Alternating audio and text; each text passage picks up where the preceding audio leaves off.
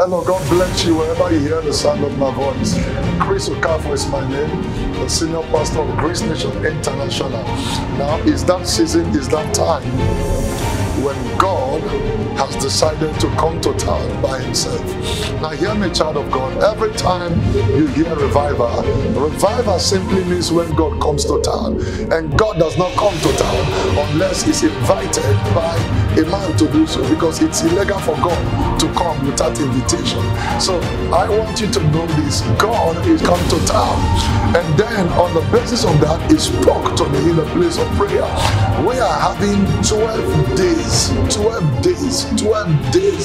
of unusual supernatural move of God. It is 12 days of glory. It's 12 days of power. Join me wherever you hear the sound of my voice.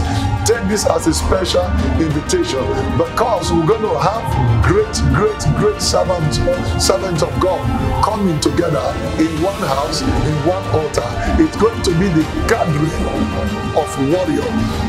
We'll be having in our midst Bishop Bloomer, all the way from the United States of America.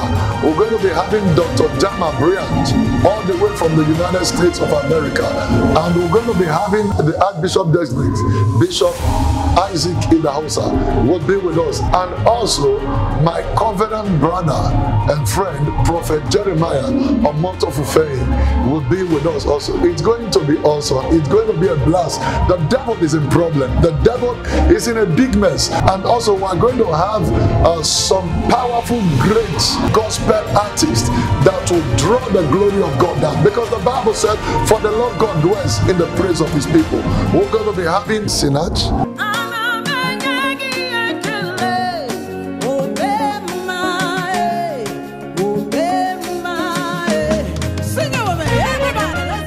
Eben, and also his wife Jadila.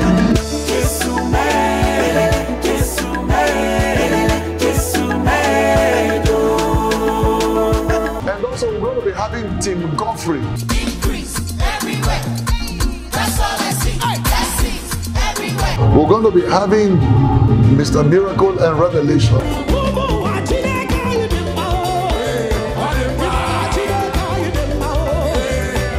Take this as a special invitation. Gather your friends, your family, your loved one, everybody gather them.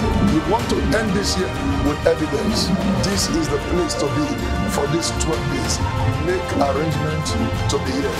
I'm looking forward to see you. Join me. Join me. Your life will never remain the same. I'm looking forward to see you. I don't know the area where you believe in God for evidence, the area where you believe in God for His glory to be revealed in your life. But I tell you, you can't forget this in a hurry. I'll see you by the grace of God. See you there. Shalom.